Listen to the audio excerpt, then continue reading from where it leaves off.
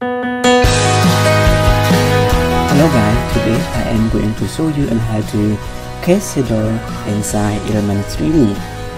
So let's get started. First of all, I am going to create a new composition and I rename it to main composition. So click OK and I go to layer, new, and click on solid. Rename it to Element 3D and I click OK. After that I go to Effect, Video Copilot and Element. Here we are going to learn about how to create and how to cast shadow inside Element 3D. So it is the basic one. I go to Scene Setup, create a new object, and to cast a shadow I have to have a plan. I have created a plan. So in order to make it big, I change it to 50 by 50.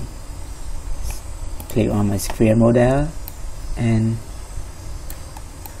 take it up a bit onto the plan. So here we have created two objects. One the sphere model and the other is plane model, and this plane model is going to accept the shadow. So click OK.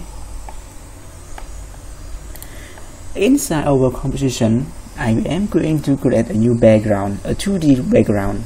I am going to layer, new, solid, and I choose a bit gray background and click OK. Put it under Element 3D. So we are going to create a new camera. I choose 50mm, click OK, and I am going to see the plane model as well.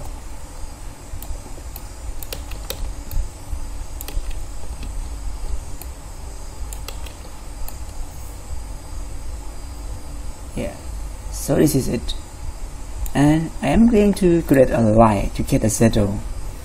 So I go to new light.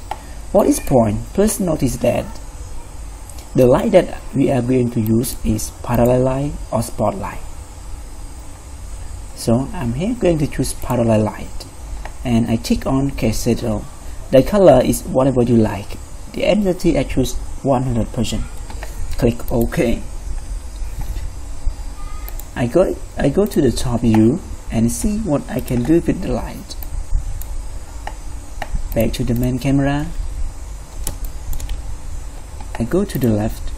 This is how I set up. This is we are going to set up the right light position so that we can see the right shadow. Okay, so we are here.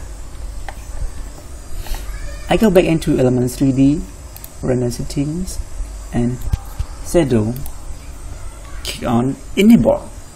So here we have a small shadow behind our sphere model.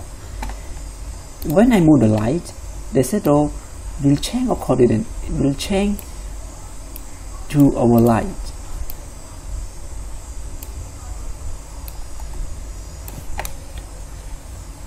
Here,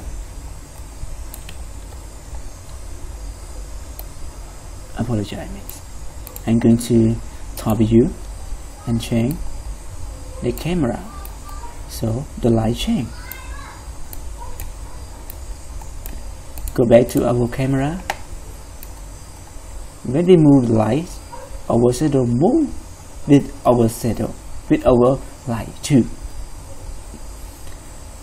So I can customize the shadow. I go to Element 3D. I can punch up the blur radius value so that our shadow has been blurred up. I can play with the light with the light options and shadow darkness. For better result, we have to go to Element 3D and we can turn on our ambient occlusion. So we have shadow, a small shadow under our sphere too. I can move it the intensity, play with the radius.